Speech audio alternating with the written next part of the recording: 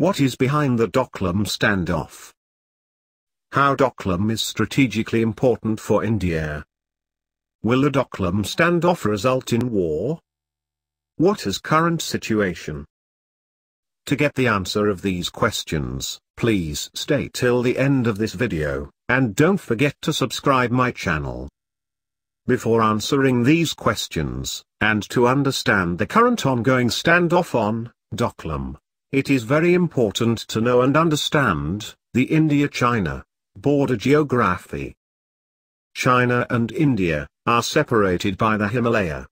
Both share a border with Nepal and Bhutan, acting as buffer states, which follows the Himalaya between Burma and Bangladesh.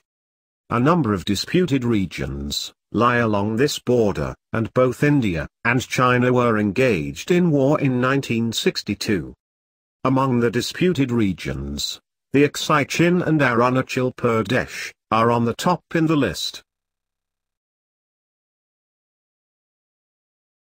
Doklam is an area disputed between China and Bhutan, located near the tri-junction with India. Doklam is an area with a plateau and a valley, lying between China's Chumbi Valley to the north, Bhutan's Har Valley to the east and India's Sikkim state to the west. Unlike China and Bhutan, India does not claim Doklam, but supports Bhutan's claim. In June 2017, Chinese army attempted to extend a road at Doklam Plateau.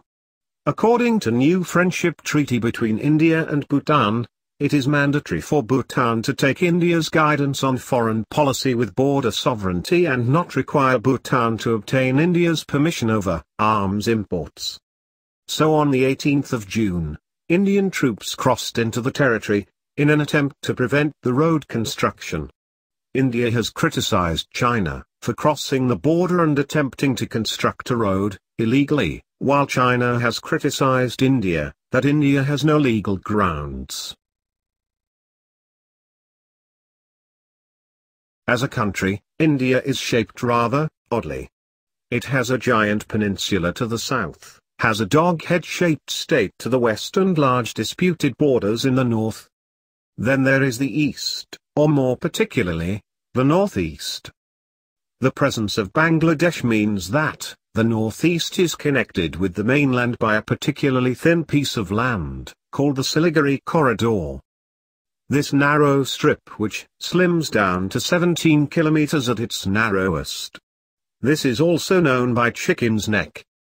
The corridor is extremely important for India because it runs its rail and road networks towards the northeast through it. If China is able to block off the corridor, this will isolate the northeast and will cut off the supplies and reinforcements reaching that area. There is no sea route, as the northeast is completely landlocked. Limited provisions can reach the region if India uses only aeroplanes. In June 2017, India accused China of constructing a road in the disputed territory on the Doklam Plateau. This road link would allow China to transport troops and munitions practically at India's doorstep with great ease. China wants to get as close to the Siliguri corridor as it can because then it gets the option of cutting off the northeast from the rest of India. This means the armed forces stationed in the northeast will stop getting provisions and reinforcements, requiring a complete rethink of India's military strategy. It also allows conflict to rise in the northeast, as it gets away from India's direct administration. This gives China twofold benefit as India's northeastern troops fall in disarray and India's gets another headache of maintaining order in the northeast. This is the reason why India stands strongly on Doklam conflict between China and Bhutan. The mounting military tensions at Doklam, China, and India, have generated the impression that India and China are going to repeat their 1962 war. Chinese media and think tanks have warned India that conflict can lead to war if not handled properly, and India should learn lessons from history. In New Delhi the rhetoric is similarly tough. For instance, when Beijing invoked the 1962 war and its humiliation for India, Defence Minister Arun Jaitley replied that India of 2017 is different from India of 1962. Likewise, General Bipin Rawat, India's Chief of Army Staff, also acknowledged the possibility of an Indochina war and said that the Indian Army is fully ready for a two-and-a-half-front war. The possibility of war between the two nuclear-armed giants of the Asia-Pacific, with their 2.6 billion combined population, has been one of the significant concerns of the global strategic community for the last few decades. If the question is whether India will go to war with China, my answer is a sound no. The reasons go beyond strategic calculations, such as strength and numbers of forces and weapons.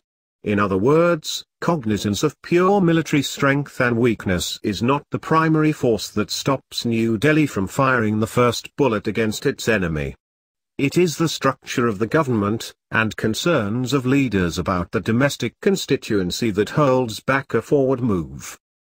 It is also difficult for China to launch war against India because of the huge Chinese investment in India. But if China will fire first bullet, then there is very high possibility of war between two Asian giants. In case of war, there is high possibility that China will lose its territories, if India get the support from United States, Japan and Israel. While China still stands on its no-compromise policy on Doklam Standoff with India and demanding for unconditional withdrawal of Indian troops from Doklam, India has deployed more troops along the entire stretch of its border with China in Sikkim and Arunachal Pradesh sectors. The move to increase the deployment along the nearly 1,400 kilometers China-India border, from Sikkim to Arunachal Pradesh, was taken after conducting a detailed analysis of the situation. The officials also ruled out increase of troops at the India-China-Bhutan tri-junction in Doklam, where around 350 army personnel are holding on to their position since June 16 when they stopped Chinese troops from constructing a road near the disputed region. Indian External Affairs Minister, Sushma Swaraj, met Bhutanese Foreign Minister in Kathmandu, on 11 August. After the meeting, Bhutanese Foreign Minister said, "We hope the situation in Doklam will be resolved peacefully and amicably." Both the leaders were in Kathmandu, to attend the meeting of foreign ministers. However, it was not disclosed what both leaders discussed during their meeting, but there are speculations that the current Doklam standoff was on the agenda. China Daily has warned that their countdown to a clash between the two forces has begun.